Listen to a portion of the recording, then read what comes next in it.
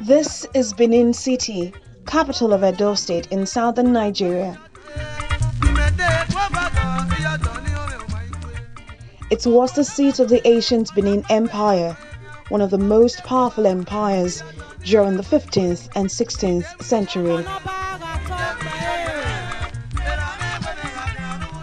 But beneath the pride from its past, too many episodes of the familiar story of an endangered youth and its communities, susceptible to irregular migration.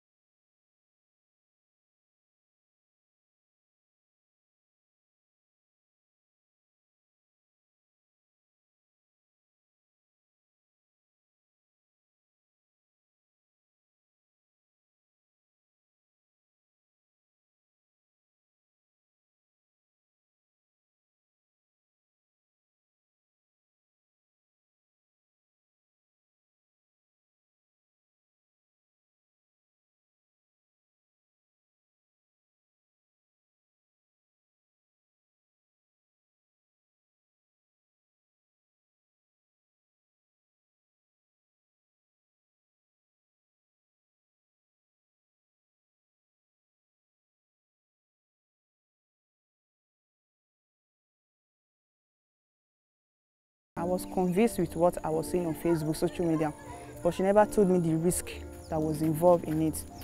Traveling through land to Libya was a deadly mission, and it was a suicide mission. But then I never knew. It was when I embarked on the journey I knew it was a suicide mission. Though I was not really ready to travel the wrong way, but I was pushed to travel because the person deceived me with lots of words like, don't worry, when you get there, after 3 months, they'll finish paying me and you'll be a madam of your own. I saw a friend who talked to me about a journey, and I migrated to Libya. So my journey to Libya was hell for me. It's horrible. It's a suicide mission. It's a journey I will not even advise my enemy to embark on. For those who survived the hotbed of horror in the Sahara, an extremely dangerous sail across the Mediterranean Sea, a new chapter opens up as they get another chance at a new life on new terms. Certainly not the type they might have freely chosen.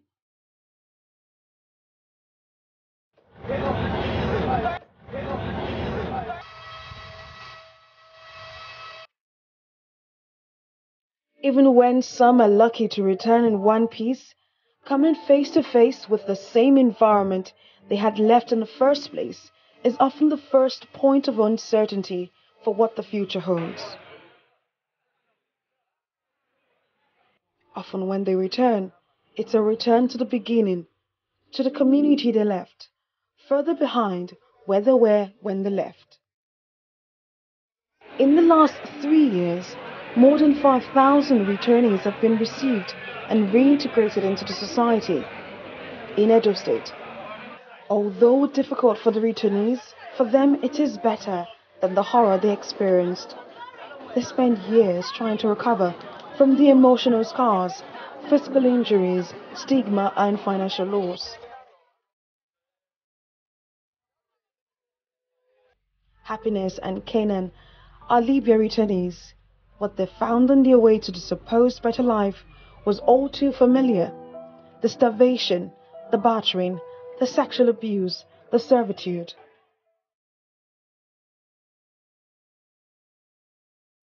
Their experiences are intertwined, but they have risen above all odds to become symbols of hope, moving from community to community, sharing their experiences. Happiness became desperate to make the journey to Europe after the death of a third child. She also wanted to find the husband whose whereabouts had remained unknown after he also embarked on a similar journey. because I experienced a lot of difficulties, rape, different challenges on that route. It was not easy for me. But the journey started from Benin to Kanu, then from Kanu to Niger. When we got to Niger, now we are, from Kanu we crossed the border to Niger. Crossing the border was hell. Imagine 3 people in a bike at night, and there is no light in that bike, on that bike. Everywhere dark. Then we had to cross to Niger. So that was how we crossed down to Niger. When we got to Niger, we slept there till the next day. And another bus, a bus came and took us out of that place. Then it took us down to Agadez. Before we got to Agadez, in fact, some persons fainted on that because we have to pass through. There's one desert that you pass before you get to Agadez. In that desert, our bus got spoiled. Then we have to come down because it's not a desert, but it was quota around that area. If you are looking at it, it looks as if you are seeing fire. Then we get down from the place. You can't stand on the floor because of the heat that is coming out from the place. Then we have to push the vehicle because now the vehicle is bad. We have to push. Then we started pushing. From there, some people started fainting because of the sun. Then we managed to leave that place. Even the healers that was ahead of us got burnt. Everybody inside that healers got burnt. Nobody survived it. Then I slept in Agadez for 3 days. No bath, nothing. Even if you're on your measles, you are just on your own. There's nothing for you to use. Then after that, we entered the Sahara Desert. But when we started the journey to Agadez, to Libya, that is when I knew that it is even better for me to suffer and die in Nigeria than for me to die in desert. Because I have never seen a situation whereby somebody will be looking for water to drink. There is no water. Even somebody's urine for you to drink. Somebody will come to you and be begging you for urine to drink.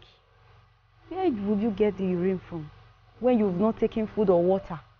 A lot of people died in that place. My friend that we left together, she was pregnant. That girl was raped to death. 5 men, those soldier men that stays at the checking point, they raped her to death because they saw her keeping money inside her private part. So they took her, and when they brought her the money from there, they raped her till she died. We were all standing looking at the sun while they were raping her. And she died. Canaan, the eldest of 3 children, was forced to drop out of school and abandon a dream of becoming a laboratory technician after the death of her parents. Thinking of a better life, she took the plunge and decided to go search for greener pastures in Europe. But she got more than she begging for. When I got to Agadez, the vehicle they used in loading us was, let me say, it's a sardine. You know the way sardine is inside the can. That was the small vehicle they used to load us. From there, we spent 2 days inside that vehicle. From there to Agadez. That's from Niger now to Agadez. When I got to Agadez, that was when I knew that it was a suicide mission. I wanted to come back to Nigeria because I was not comfortable. But the Arab man, which was going to push us to desert, said I can't go back. That for me to go back, that I will die. So my friend said I have to, since I already made up my mind that I have to embark on it, I shouldn't worry. I spent 2 weeks in Agadez there. After that 2 weeks, they told us that we are going to embark, that we are going to Libya now, that we are going to pass through desert. And when I entered that desert, the day we moved, it was about 50 healers. 50 healers, we entered the desert. When I entered the desert, that was when I knew that I didn't even have it in mind that I would survive, I would make it, because when I entered the desert, the bones I was seeing on the ground, there's the skeleton I'm talking about, it was human being skeleton. Then, inside that 50 healers, up to about 10 healers miss, because inside the desert, there's no road. They use this compass to read the road. So the moment you just miss your track. Then the Arab man that carried us, in one particular healers, they will load us up to about 45, 47. Imagine a healers loading people 47, 45. It was hell. Then inside that healers, we were up to about 25 that survived. The girl that was sitting in front of me inside that desert, I never knew that the girl was even dead. I was like, you shift, make her sit down well. The girl, before you know, as I pushed her, she threw away her head. So I didn't know that she was already gone. And the moment somebody dies inside that desert, the Arab man will tell you, Alagali. Alagali means that God night take him. Then you just drop it, you use stone to round it, you continue your journey. You must not cry, because if you cry, they will kill you and you follow the person. So I spent 14 days inside the desert. Inside there, some people run mad because the sun is too closer to the head that you feel it. Then after 3 days, now no water. The way they drop us, there was one well that we discovered inside the desert. Then we all ran there to go and drink water. Do you know what happened? We never knew that somebody has already died and decayed inside that well because you cannot see it, it's very dark. So we have to pull our cardigan, because nothing to fetch water. We pull our cardigan, our wrapper, we tie it together. When we tie it together, then we choke it inside the well and bring it out. Then we squeeze it. All of us started dragging to sip from that cloth. Inside there, we lost so many souls.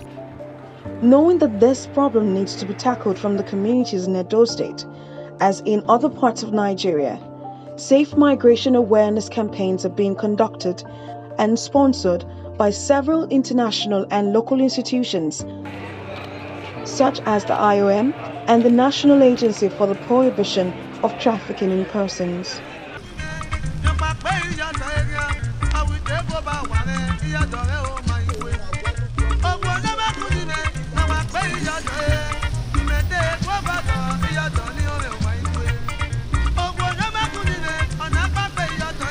My papa here this market today. They could not hear me. This chance of survival for this road, it not reach 50-50, and 95.5%. It is one of those days chosen for grassroots advocacy. This time, volunteers of International Organization for Migration have selected Ogida Market in Benin City as a location for the advocacy program and rural awareness campaign.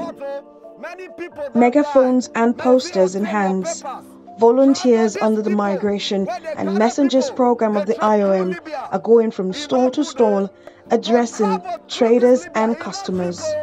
A lot of my friends here in my community has passed through that same route and they have succeeded in making it in life. A lot of successful stories around my communities. So I was inspired by those successful stories. Not thinking about the disadvantage of what I would pass through, not even thinking of getting more information about the journey. Yeah, we were about 35% that left Uromi. We went to Benin because a friend of mine connected me to Boga, which is the connection man, and we agreed on the price.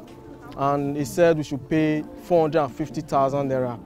And I told him I'm giving him 300,000 naira. So when I get to Libya, I will pay the remaining 150. That was an agreement. We are about transiting to seaside, which is Suprata, where they normally cross people from Libya to Europe. I was trafficked. When we mean trafficking in the local dialect is you were kidnapped. You were kidnapped. Now, if you are kidnapped, they will ask a huge ransom of money from you.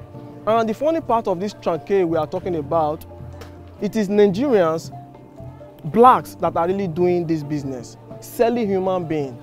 The modern day slavery still exists in Libya. A lot of them, when I was captured, it was my burger that sold us. Human beings like us. They took us down to an unknown location. We were underground for about months. We don't see light. We only eat once in a day, and that food is ulcer. It's just a bread, no ingredients. Once in a day. I spent 3 months in that prison. It's a local prison. It's just a kidnapping. They will go kidnap you and sell you to Arab. The Arab will give them money, so on and so forth. With the light of hindsight, the returnees' approach to life becomes different. They easily tell their stories, discouraging others from following that example. The main aim of the sensitization program is to ensure that the message gets to the young and old.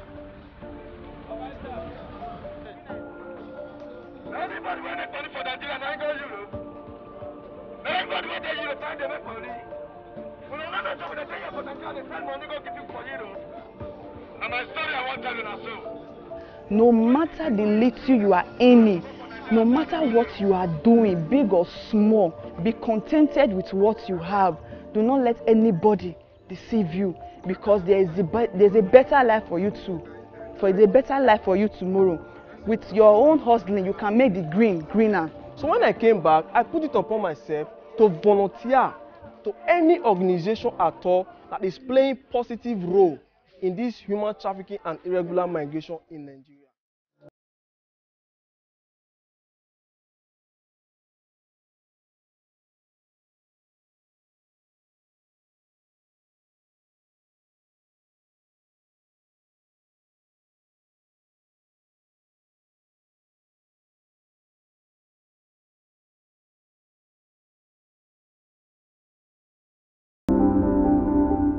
IOM has really tried for people like us, and they detected a lot of returned migrants who were supposed to be stranded in society. Because when coming back to Nigeria, you are like starting afresh. You are starting at the bottom. You are starting afresh in life.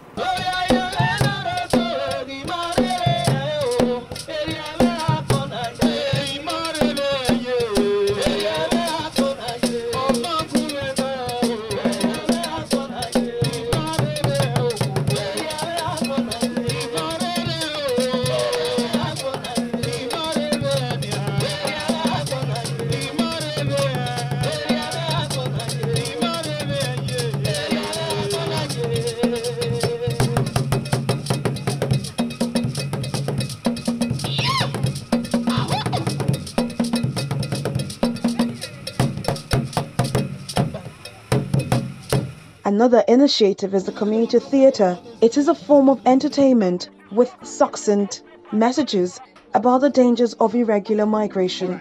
So